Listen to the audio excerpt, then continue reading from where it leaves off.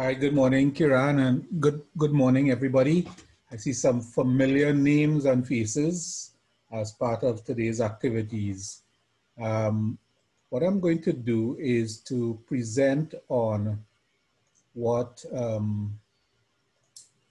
is being described as the use of open sources in coverage of the COVID-19 pandemic. I want to take a slightly different slant than perhaps was originally envisaged on this subject. Because those of you who have participated in events involving me in the past would know that I have some very strong views on the question of the journalism of verification and what are the attributes we as journalists bring to the journalism of verification. And a lot of it has to do with the journalists themselves.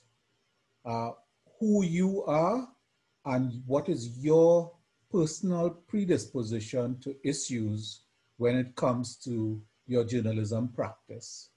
So there's a slide that I have when I present on journalistic verification, which looks at 3 or 4 concentric circles. And these circles would represent the range of contacts available for a journalist to produce verifiable information. So the outer ring, and I'm not using it here today, but I just want to explain it before I get into the presentation. The outer ring would be somebody who somebody else said or read or listened to or looked at. The inner ring would be this somebody who is communicating with you. So sort of like in contact tracing, you're hearing about primary contacts, secondary contacts. And if you have community spread, think about the story as something that's generated from these different points. But the inner circle, in the core of all of this, and the single most reliable source of any information you can reproduce as a journalist is, and I've taken answers from participants, who would be the single most reliable source of information or data or news that you as a journalist would produce? I'm seeing Annalisa there.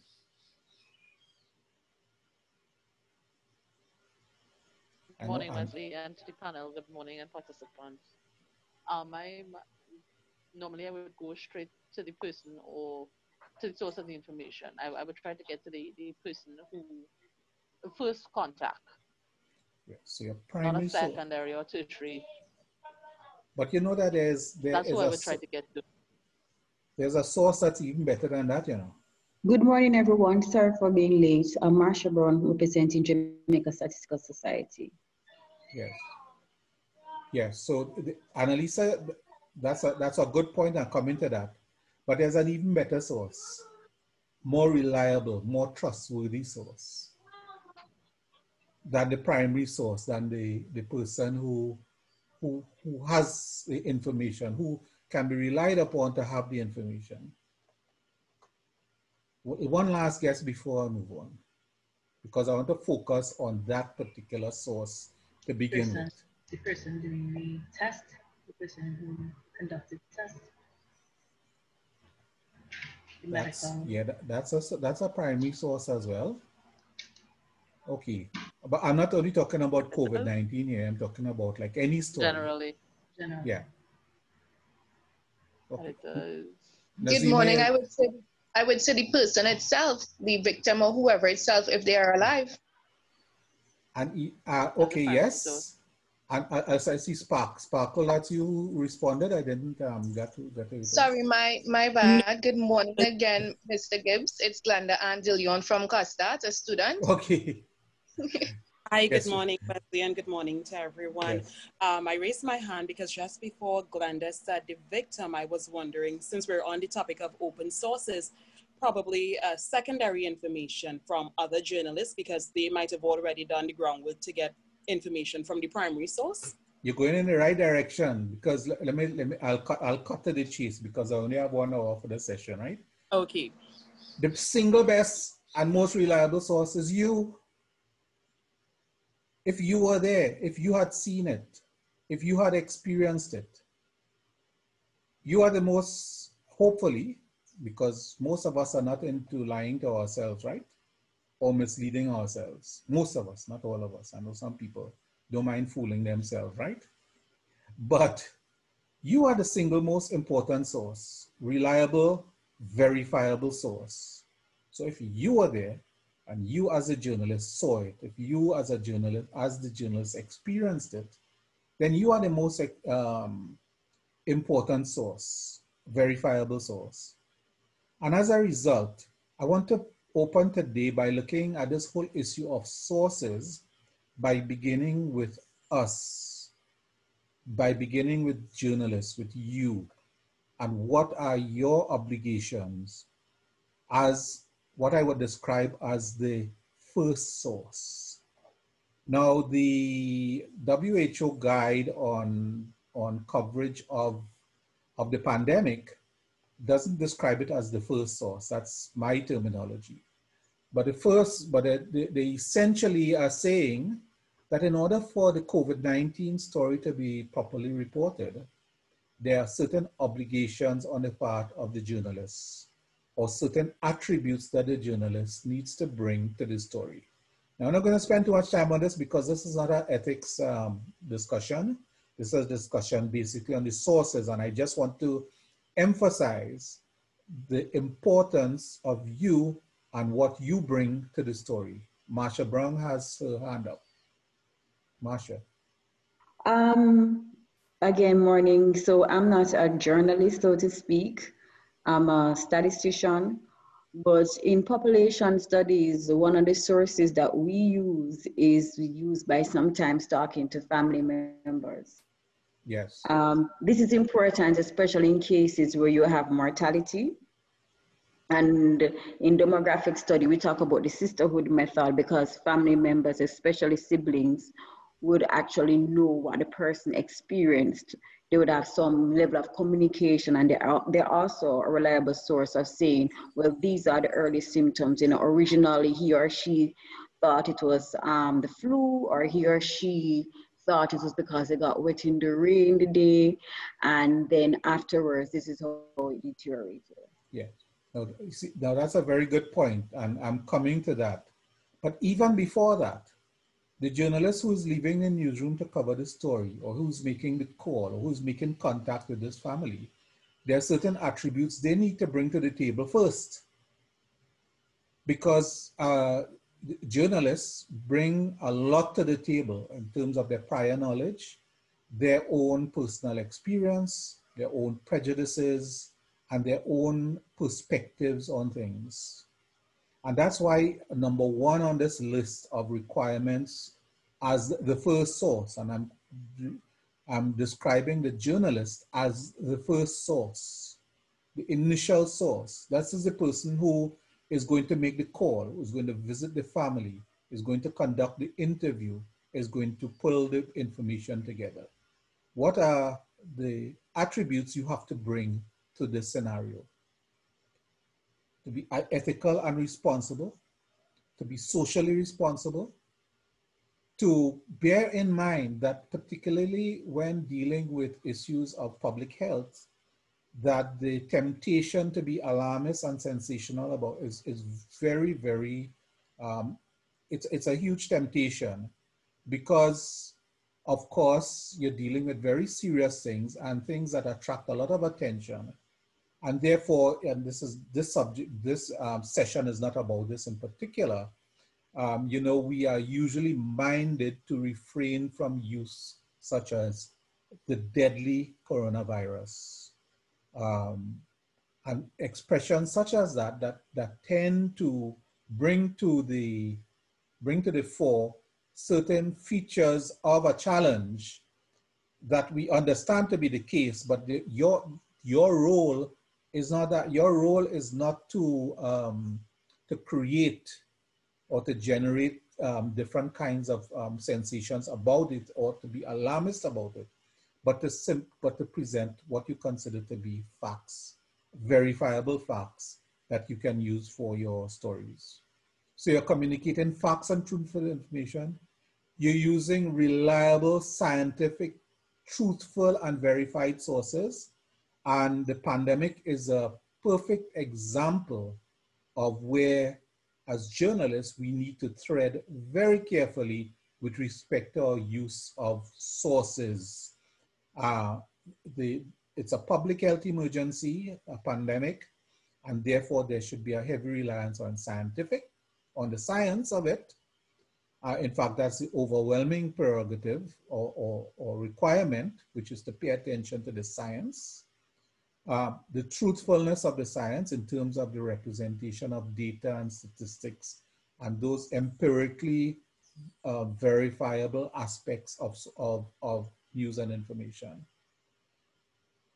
I'm going to make a comment later on about this. I have seen throughout the region that there has been a heavy reliance on the usual suspects, chief among them politicians.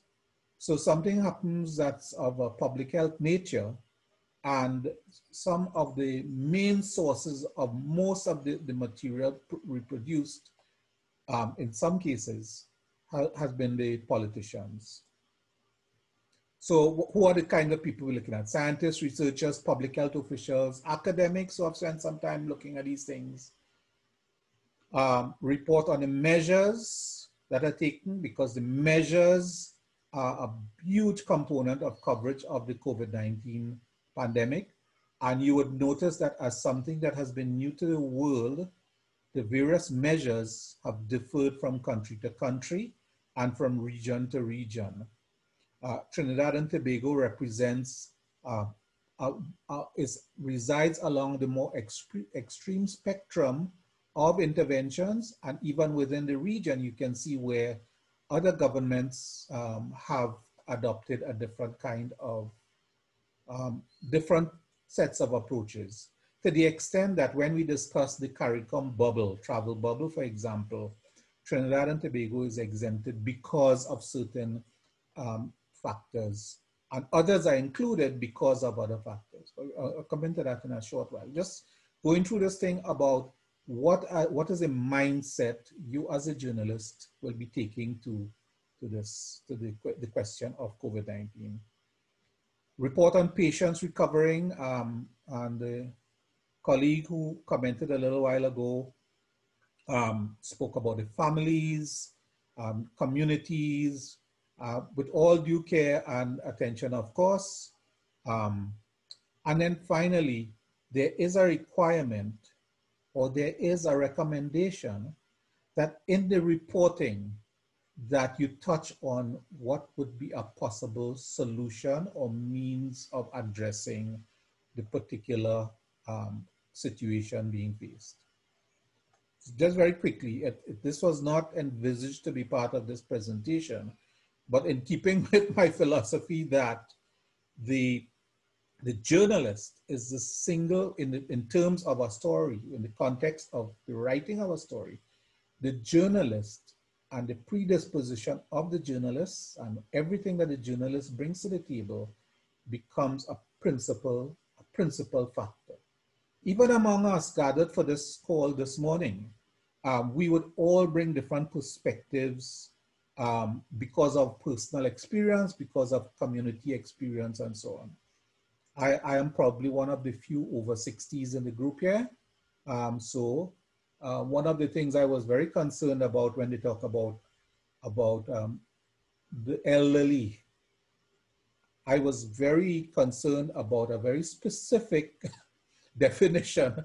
I mean, who were they calling the elderly?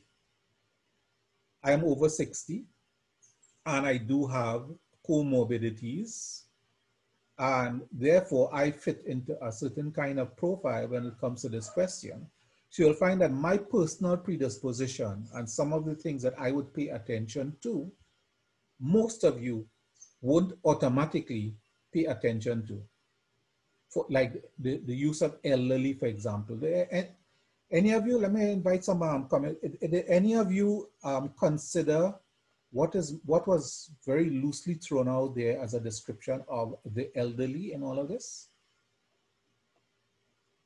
I know our demography lady there would have may have a response to that, but let me hear from one of yes, the I'm sure, because for us, being elderly is defined chronologically.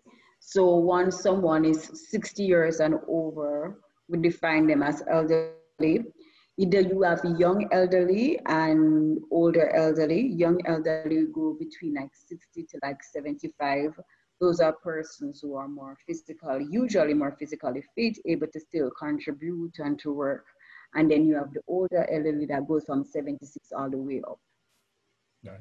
Well, I hope people see the point that I'm making here. So I personally, from my personal standpoint, as a journalist who has been looking at this question and writing about it, writing my opinion about it through my column, one of the things that I am bringing to the table is my perspective as somebody who is being described, and some of us don't really see ourselves in this category, but we are, at least clinically, belong to the categorization of the elderly.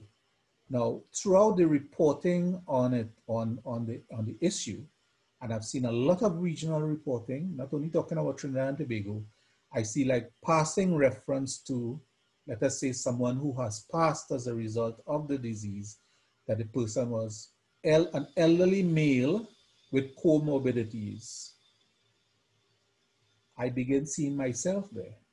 And then I'm saying, but maybe a lot more light can be shed on what is exactly is meant by that, bearing in mind, of course, the ethical concern about privacy and about the patient confidentiality, which is a very serious issue that we have to deal with. And I think that in some respects, when I see some of the questions being asked and some of the issues being raised, I am not too sure sometimes whether we have learned the lessons from the HIV/AIDS experience that we thought we had learned in terms of stigma, in terms of the requirement of patient confidentiality. So that's us. That's who we are. But what are we required to do? What is our mandate? Our mandate is to write stories. And the more stories, the merrier, the better. But it's not simply a question of writing stories. I know people who are on the news, like Annalisa and so on, you are expected to churn out the stories. And these simply cannot be stories about the raw figures that are announced by the ministries of health or the measures or changes to the measures. We need stories that tell the story of the pandemic. And bearing in mind, as I said, there are a lot of ethical and other concerns that inhibit our ability to tell these stories. Last week, for example, we had Mr. Cunningham from BuzzFeed, who operates at a global level in North America and so on, and he spoke about, why isn't there, in his context, nurses were a major source of information. And we had to remind him that in the Caribbean context, where the state health system dominates, the workers in the public health system are constrained in terms of their ability to speak to the press. So there's a context to this. And unless you want to go the way of anonymous sourcing, which is not ideal, because that's the least reliable attribute that you could bring to a story, an anonymous source, particularly if it is a single anonymous source, then you're going to run into problems in terms of telling the story accurately. The ability to clarify terms. I'm coming to that in a little while because there are resources that can help us to understand some of the new language that we are coming across now in the face of the pandemic. It's the same way for any other subject. As Kiran would have said, one of the things that I've written about. In fact, there was a book published by the Knight Center for Journalism in the Americas, and the section that I dealt with had to do with the migration issues in the Caribbean. And what I found was that the languaging of the stories made for a situation such as we are facing in Trinidad and Tobago today, where you find a lot of stigma, you have a lot of discrimination, prejudice, and all the negatives that go along with misreporting and misconceptions about other human beings and their rights. So we also have an obligation to clarify the terms. There's new vocabulary that has come along. We need to first understand the terms so that when we use them, we know exactly what we're talking about and we can explain them to the audiences. Social media. I think that all of us here, the practicing journalists, have a social media presence. What are we using the social media presence to do? Okay, true, it's good that people know what we had to eat last night and it's our birthday and whatever it is. But with the background and the mass of information that we have access to, the use of social media, I know in some newsrooms, it's a requirement of the job to post on social media using Twitter in particular. But I know in some countries, Guyana, for example, there's a heavy reliance on Facebook. We'll talk a little bit more about that towards the end. We need reliable information from expert sources. Who are the expert sources? You need to make a decision about who you consider to be the expert sources. Is it the bush medicine doctor from down the road? Is it the priest or the pundit or the imam? Who would you consider to be an expert source with respect to the scientific information needed for you to report the pandemic properly? And then this huge one, which is managing the conspiracy theories. And there is a train of thought that pays regard to what is considered to be a disproportionate balance, because, you know, there is this notion of balance in our stories that you apply unequal positions on things in order to represent what you would consider to be balance. So would we use flat earth theory to counterbalance the climate change discussion or a discussion about international travel? Do we pay attention to the anti-vaxxers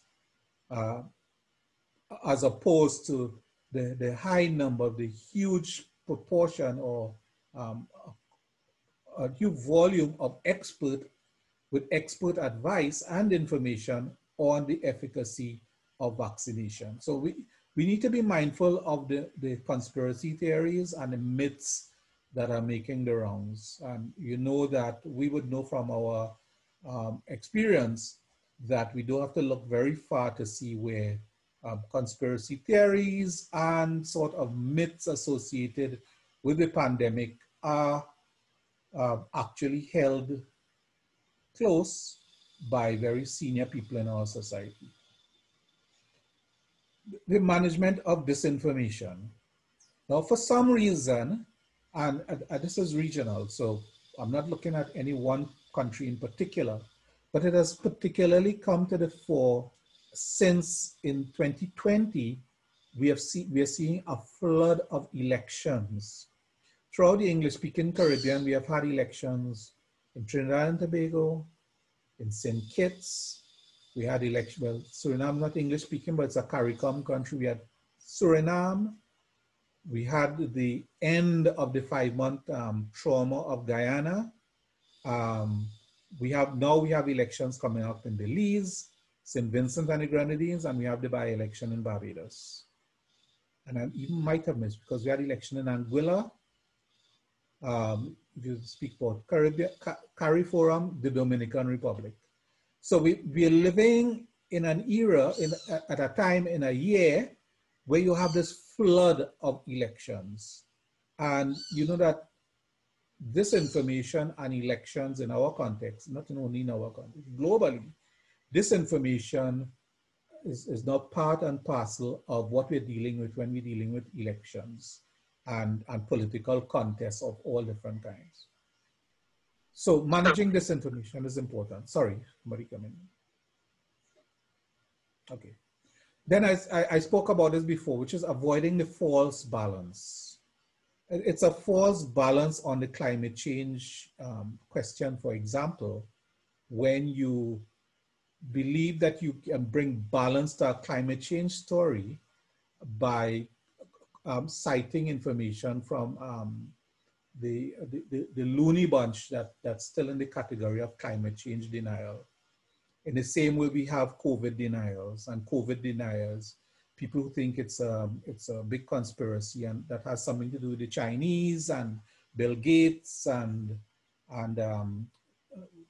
call it things that are inserted in your body via the swabbing and so on.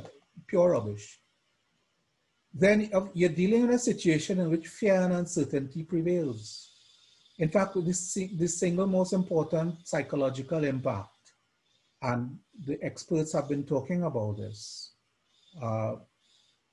is the rising phenomenon of fear and uncertainty and what that is doing to our society. In some instances, it's because of mismanagement of the information by officials, aided and abetted on some occasions, not all the time, by journalists and the journalism we produce. And the final, and this is me, anybody who knows me talking about journalism, particularly the newcomers to journalism, I think that one of the most, if not the most important quality, human quality you can bring to the job of journalism is humility. We work in a profession where you have star boys and star girls that emerge overnight. I'm in the business for 40 years now. And it has taken me that time to recognize that the star boy and star girl thing is scenario works against you as a professional and works against the profession of journalism. The concern that there are things we need to know needs to be our guiding light. And if we apply these measures, if we apply these things, then we get into, then we are better equipped to handle the mandates of the pandemic. The contextualizing of stories as opposed to the mere throwing out of information. So what's the context? What is the geography? What are the demographics? What are the differences? What are the sectoral connections to the stories that we're presenting? I'm not against putting out the raw data. It's very important that we have the raw data. And I think in most instances in the Caribbean, the public officials have been pretty good at presenting us with the raw data. Whatever the skepticism about things, I don't subscribe to the view that politicians consider it helpful to gerrymander the figures in cohort or in concert with an entire network of public servants and technical people and scientists. Because if you think about the vastness of the conspiracy to manipulate the figures and to present a false sense of the reality, then you would realize that, then you would tend to be very skeptical about the conspiracy theories that talk about the suppression of the data. Because in any event, it's not helpful to any government, any public health system to have a false sense, to present a false sense of what's actually happening, because it turns around and bites them in the ankle. So contextualizing the stories, diversifying the testimonies or the sources. So our demographer in the group would understand the importance of that in the process of verifying information and ensuring that you're getting the highest quality information, the single source story is not the best story. It's not the ideal situation. Very important as well is to acknowledge the role of the frontline people. I spoke about Mr. Cunningham last week, suggesting that we pay attention to what the nurses have to say. We have to understand the situation they're in. But I think that we need to represent we need to tell us the true story of their experience.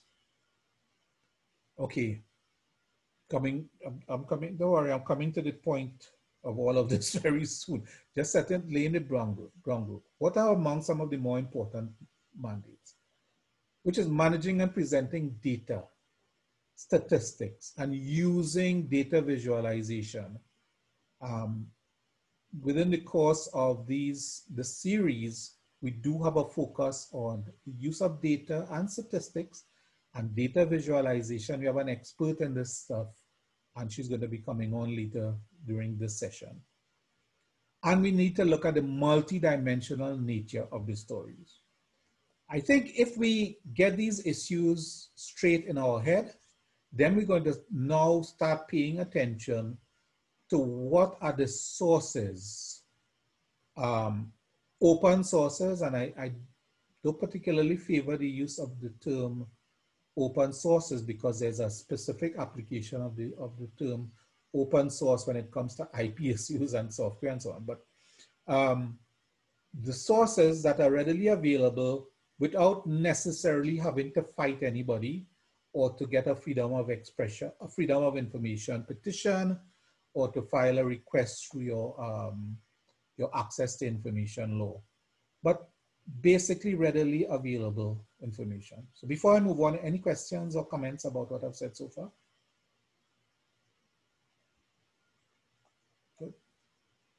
I hope it is because people are listening. Okay. One of the things that we need to get right is the language. As I said before, these are very peculiar circumstances, and the languaging of our stories is very important, but that we also need to have a very clear understanding of what these new terms mean. What are these expressions? What is the value of these expressions?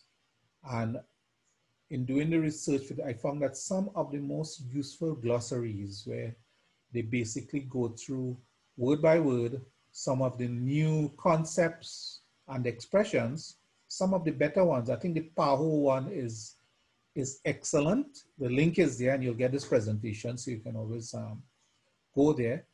IJNet presents the glossary within the context of journalism. So it's not as extensive as the PAHO one, but it focuses on those words and terms that we use every day in our COVID-19 reporting. Anybody here acquainted with the IJNet resource? Nobody? Okay, 2 people. Paula, you need to unmute. I see 2 people have their hands up. Paula and somebody else. Yeah, I know. I didn't know about the IJNet one. I think it's WHO and CHP. Yeah. Yeah, the IJNet one is really good. Somebody else had their hand up. Sparkle. Sparkle McIntosh. No, I raised my hand for the question that I answered previously. Okay. There is another really good resource which comes through wired.com, and it's also journalistically slanted. Very good glossary, very extensive.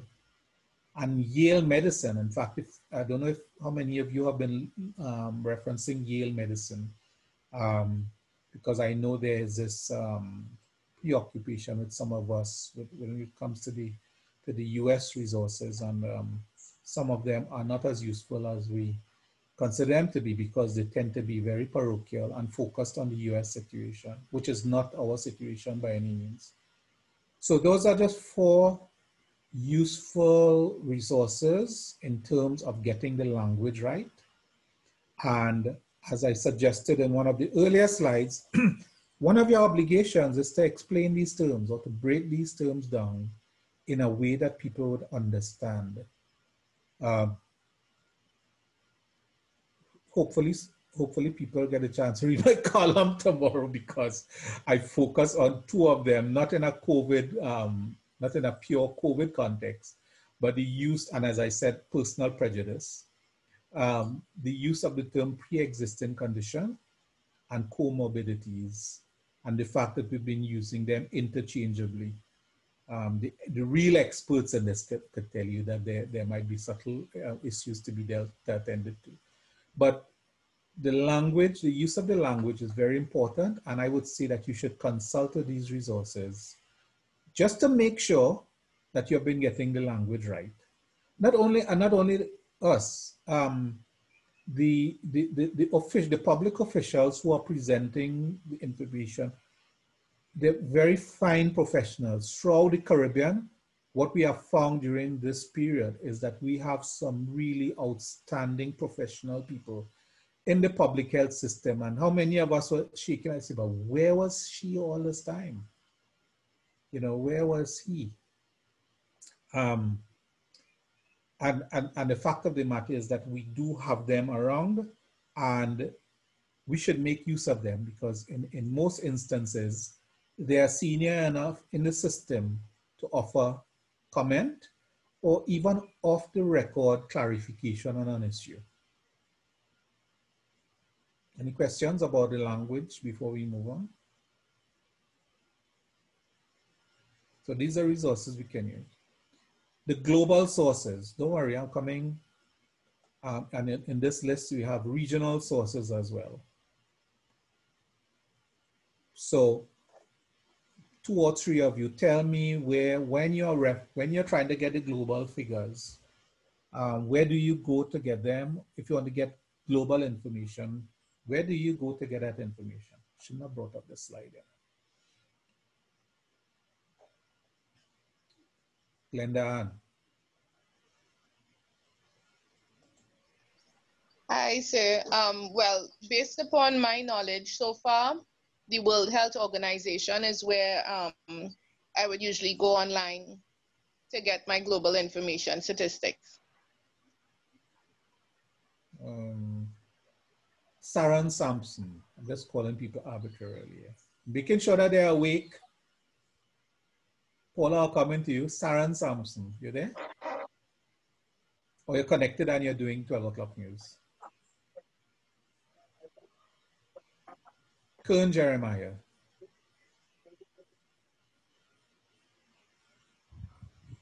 Well, if you're contextualizing a story, where do you go for your global information on the latest developments with COVID-19? I actually would have gone to the WHO as well on that information.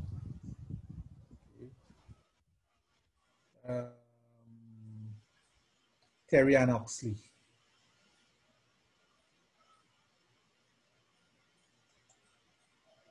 Paula, where do you go? I see you have your hand up. Yeah, I usually check at least 2 or 3 websites, which is Worldometer, the CDC and the Worldometer, PAHO, WHO, and then sometimes CDC. Okay, and I see Cyrus Seabear from Haiti saying Johns Hopkins. Well, the Haiti situation might be a little bit different because there's a connection there with the US situation. But Cyrus, do you want to explain why do you go there for global information? Just to see the data evolution, because in Haiti we have a lot. There's a lot of Haitian and the diaspora in New York and Miami and those cities, and then And the COVID outbreak in Haiti is very linked to what happened in the Haitian diaspora of the state. Okay. Anybody else before I move on? Okay. Remember that the COVID-19 pandemic is not only a matter of public policy, but it's a matter of hard science, of the kind of science that requires a high level of verification and testing and checking. And one of the things that we would have noticed is that with respect to the measures, things continue to change. Like the most recent advice from the World Health Organization talks about the inadvisability of lockdowns. Now that is a story. I don't know when next do we have, Annalisa, when next we have a Ministry of Health press conference? Today is Tuesday, should be tomorrow. Tomorrow, right? Yeah. 99% guaranteed that that question is going to be raised. In fact, I see somebody did a story today on it. Hi, it was raised yesterday. Okay.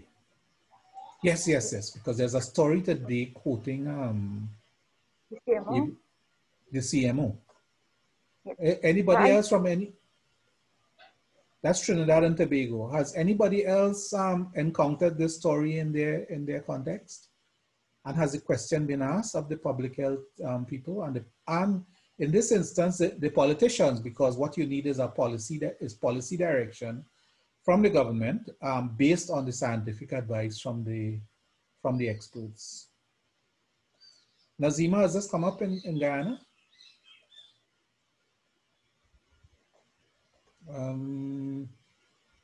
Cherise Bovell. Cherise? No, it hasn't, Wesley, at least not as yet.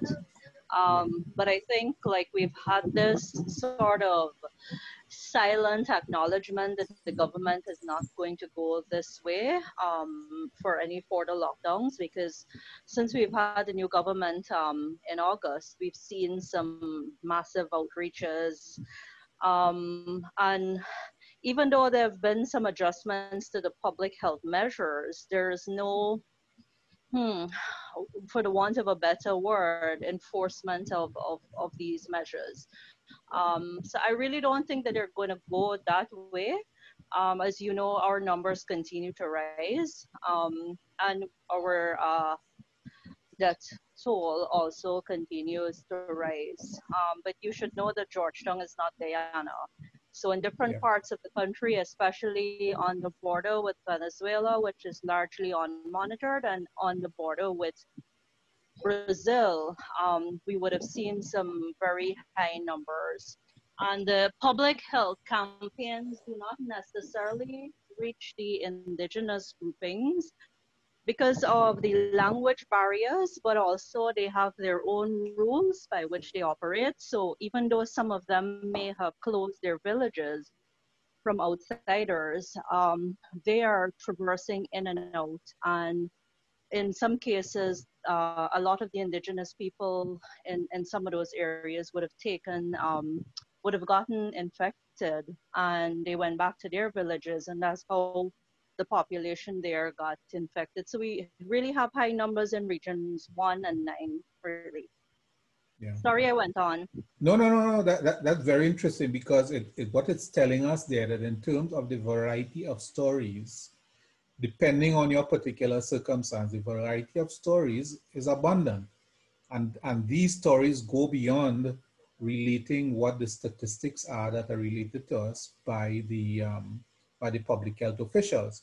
As useful as they are, don't knock it, because there are some jurisdictions around the world where journalists are actually starved of reliable, authoritative information, even on the statistics. And that's because, for a number of reasons. In some instances, it's because the public health officials don't know.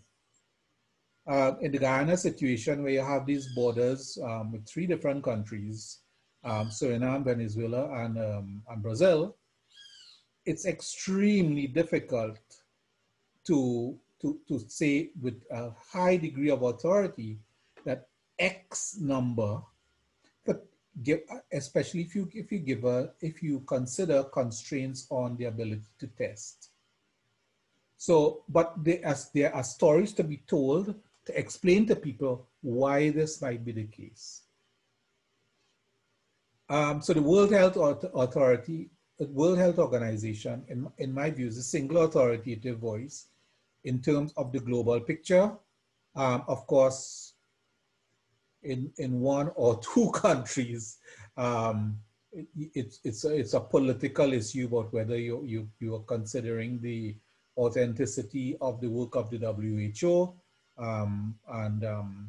Again, that's where we would apply the test to ensure that we are weighing, or we are attaching weight to the arguments of some politicians, as opposed to weight that we attach to the work of science. I'm not getting into what's going to happen in the United States next week or the week after. That's part of the scenario. So the World Health Organization, has anybody found yet that the Lancet, people know about the Lancet, right? Now, when you grow older and you become more of a hypochondriac, you would get to know more of these resources. But the Lancet is a very authoritative medical journal.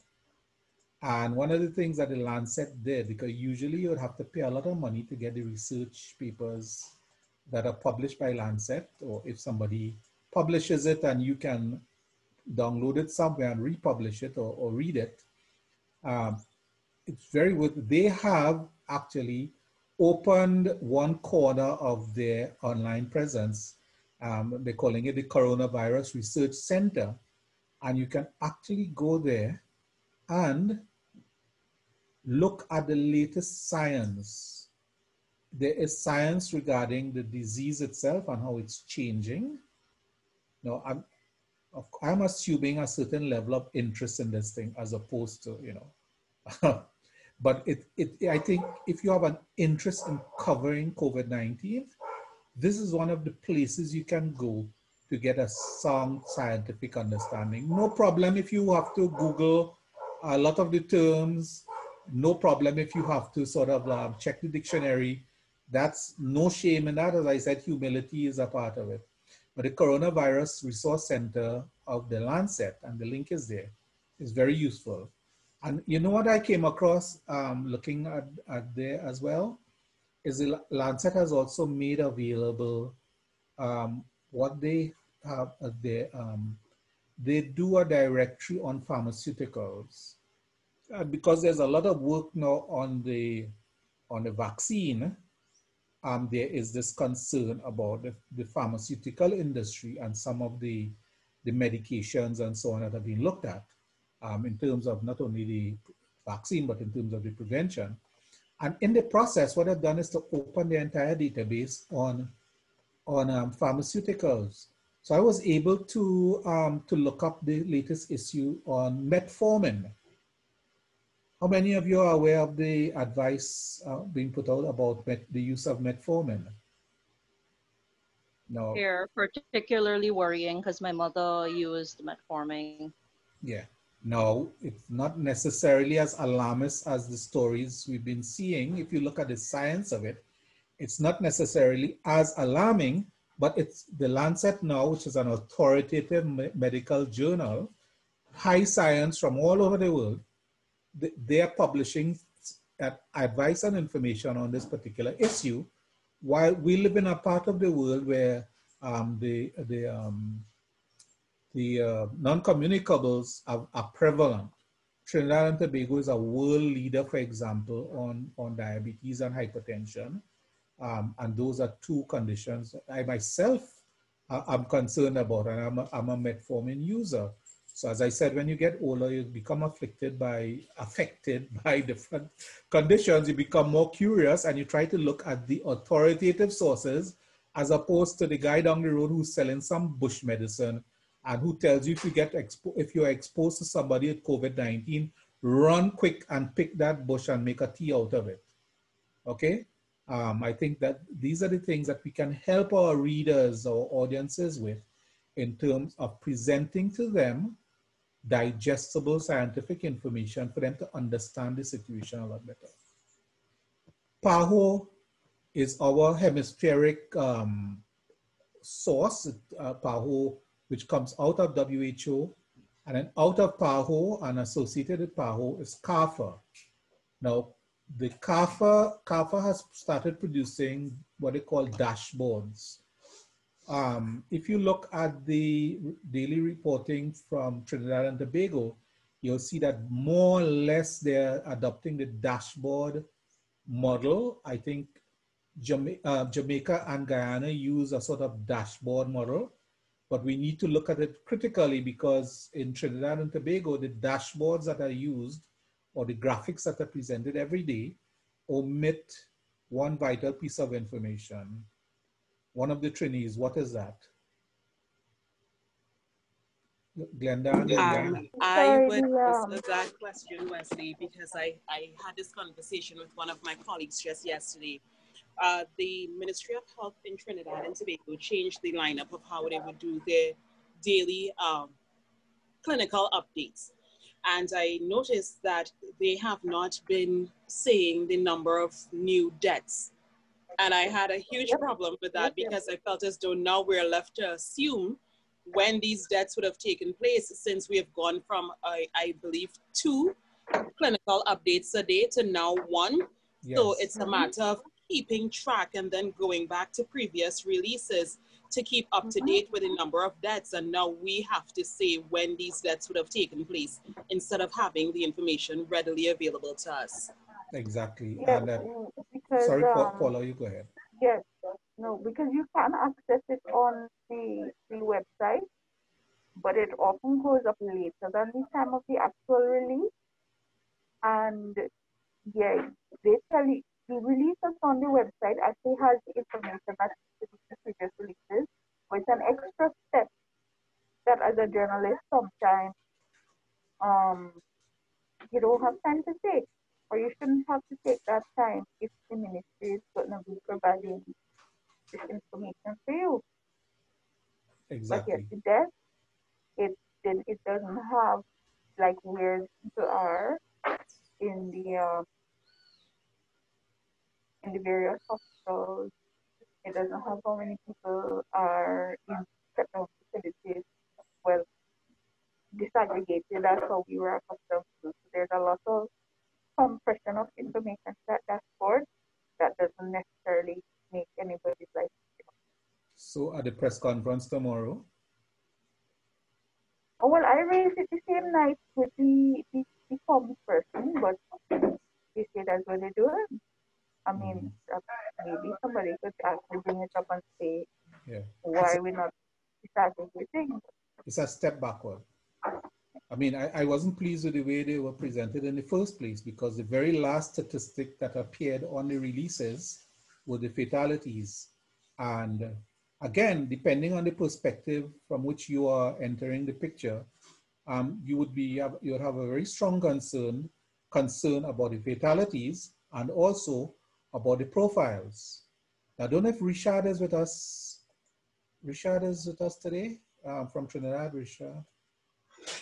Because Richard has been pounding away at one particular question in the press conferences in Trinidad and Tobago, which has to do not only with the profiles of those who have passed, but where the deaths occurred. And I noticed that on Saturday that question was answered, but we probably need a little more drilling down in terms of the details. I only have 2 minutes left, unfortunately. So let me just get any comment from anybody else elsewhere in the region about how the material is presented and what information is presented? Not in particular. This is Glenda here, that student. Not in particular about how the information was presented, but you struck a nerve when you talked about being a diabetic and in terms of the medication with the metformin. Yes. right? So what question arose in my mind now, seeing over a period of time when they were talking about this other drug, which is the hydroxychloroquine, Mm-hmm. right? And in Trinidad, unfortunately, when this news was spreading like rampage and Donald Trump was talking about he's taking it and this one is talking about they're taking it, I believe it's the Lupus Society Yes. who uses this drug. Yeah. People started coming on the news stating, well, we can't get the medication, and they were begging for, for people to return the drug. So now I'm saying, with having this information with the metformin now, if this was to be leaked out into the public under the wrong guidelines or misinformation, as we would call it, could this create yet another mini Yes. pandemic in any society? Well, yeah, but it can, because, if diabetics go without their medication, they become far more vulnerable to a whole variety of conditions, including COVID-19. And a point that was missed, I saw a story somewhere in is Jamaican press, if you have anybody from Jamaica here, talking about the metformin issue. And what the important bit of information is left out of it is that the concern is about metformin extended release. Those of us who use the medication would know that you have the regular metformin and you have the extended release capsules. And the concern is about that, because whatever drug they use to gradually release the drug into your system, it has been found in the case of one brand of it, that it can be potentially lead to cancer. But if we report it in an ill-informed manner, what you're going to do is you're going to have people who are going to be tempted to come off the drug, and that's what you don't want. So it is very much a COVID-19 story. It's not a metformin recall story. It's not even as much a cancer story as it is a COVID-19 story, because if people believe that the metformin is going to be poisoning their systems or whatever it is, or leading to cancer, then they're going to be tempted to stop using it. Okay, very quickly before Kiran cuts me off, as she usually does, what are the angles, what are the global stories? Aviation is a big story. And aviation is very pertinent, particularly to the extent that most of our countries have a level of travel restrictions, air travel restrictions. And because of the air travel restrictions, there is the cascading effect on different sectors, and there's an impact on the aviation industry itself. Those of us from the OECS countries and so on would understand the impact it has had on LIAT and the emergence of a competitor airline and so on. Those are stories that are, yeah. Okay, Gabi coming to Venezuela in a short while. Yeah, those are stories that, that are essentially COVID-19 stories. And that requires a level of science. It requires an understanding of the public policy issues.